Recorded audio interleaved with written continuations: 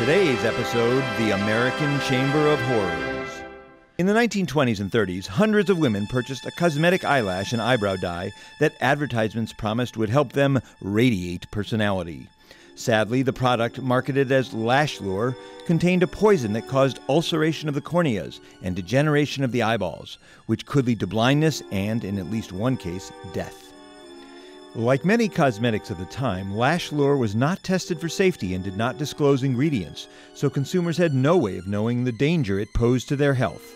And the FDA could not remove unsafe products like Lash Lure from the market because the existing law, the Pure Food and Drugs Act, did not apply to cosmetics. Today's tale from the FDA History Vault recalls how, in the mid-1930s, the FDA helped educate the public about the shortcomings of the 1906 Act. This information would play an important role in enactment of new consumer protections contained in the 1938 Food, Drug, and Cosmetics Act. For a public health agency like the FDA, the early part of the 20th century was a troubling time. Dozens of harmful products like Lash Lure remained on the market. The Great Depression created additional problems, causing many poor Americans to avoid expensive doctors and rely on worthless and dangerous medicines that skirted regulatory authority. Problems also existed in the food industry, where the use of deceptive packaging shortchanged consumers, and ingredients were deceptively substituted into products as basic as peanut butter and jelly. A popular book of the day claimed that consumers were being used as guinea pigs in a giant experiment by food companies and makers of patent medicines. The authors blamed the FDA for failing to act, but didn't recognize the limits of the agency's authority under the law at the time. However, the agency did have the power to educate consumers and policymakers, and it used this power to shine a light on the dangerous products in the marketplace. The FDA's new Chief Education Officer, a former advertising copy editor named Ruth Lamb, and the Chief Inspector, George Larrick, organized a traveling exhibit of many of the fraudulent, deceptive, and dangerous products then on the market. More than 100 products were featured, including medical products, human and animal foods, and cosmetics.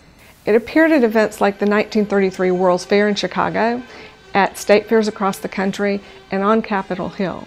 The exhibition was so shocking it was dubbed the American Chamber of Horrors by a reporter who accompanied First Lady Eleanor Roosevelt to view the exhibit.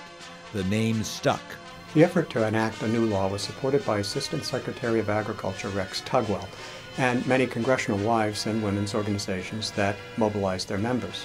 It even led Mrs. J.W. Musser, who had been blinded through the use of Lash Lure, to travel to Washington to meet with members of Congress. In 1936, Lamb also published a popular book entitled American Chamber of Horrors. As one reviewer wrote, Miss Lamb has had a ringside seat in the American Chamber of Horrors. The book tells the truth without embellishment and is not only an indictment of present conditions, but it offers a definite basis for immediate legislative action.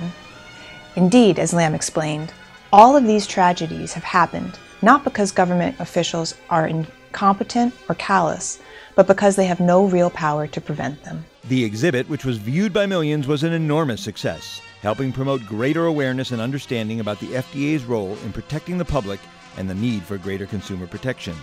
To this end, it played an important role in moving Congress to enact a stronger food and drug law, the 1938 Food, Drug, and Cosmetic Act. That law, along with many amendments over the years, remains the law of the land today.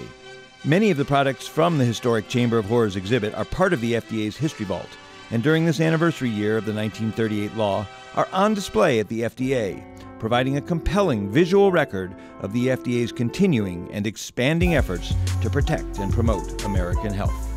We hope you've enjoyed your visit to the vault.